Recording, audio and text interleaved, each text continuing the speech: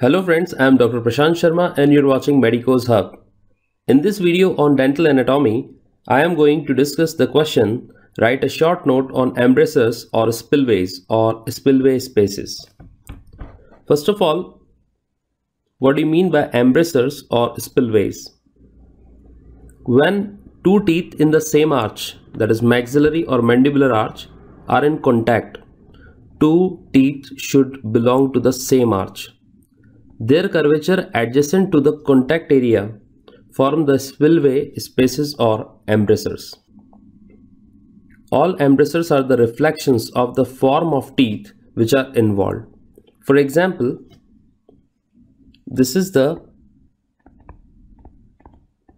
contact area and this is the occlusal embrasure, and towards the gingiva this is the apical embrasure or gingival embrasure. In the diagram we can also observe here, these are two teeth, crown of two teeth. This is the contact area and this is the contact area, and this is showing the gingival embrasure, while this is towards the incisal surface. So these are incisal embrasure. Now if posterior teeth are taken in consideration, then this is a pair of teeth which is forming the embrasure.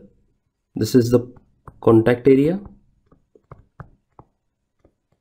and these are the gingival embrasures, and this is the occlusal embrasure. All embrasures are reflections of the form of teeth involved. Now the types. First is buccal embrasures. It is the space that has widened out buccally from the area of contact. Then labial embrasures. It is the space that has widened out labially from the area of contact. Then lingual embrasures are there. It is the space that is widened out lingually from the area of contact. Then gingival embrasures are there, which we have observed widen out space between the two teeth at the junction of gingiva and teeth. And there are incisal or occlusal embrasures, which are widen out spaces between the two teeth incisally or occlusally. Now what is the purpose or functions of embrasures? Embrasures provide a passage or spillway to the food during mastication. Food offers resistance during the chewing and teeth apply force to chew it. Moving of food through the spillway reduces the force applied by the teeth for chewing. It prevents the food from being forced through the contact area. When the teeth are veered off up to the contact area so that the embrasures are absent, then also food is pushed into the contact area. Now design of the contact area, interproximal spaces and the embrasures depend on the type of teeth involved. Embrasure in between the central and lateral incisor in maxilla is different from the same in mandible. That is, in between the same teeth of different arches, they will vary.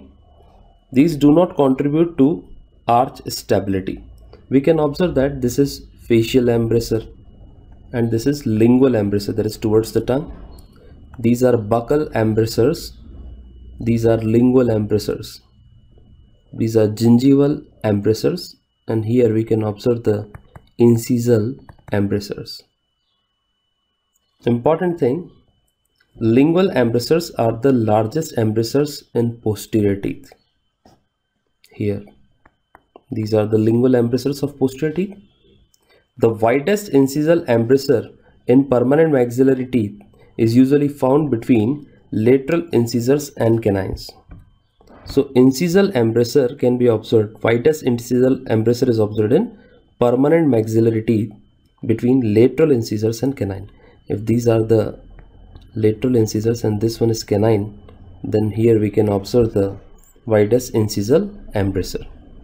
Now, embrasure of the labial and lingual areas are continuous with each other. So these are the various points about the embrasures or spillways. Hit the like button, share and subscribe our channel to get the latest updates and notifications.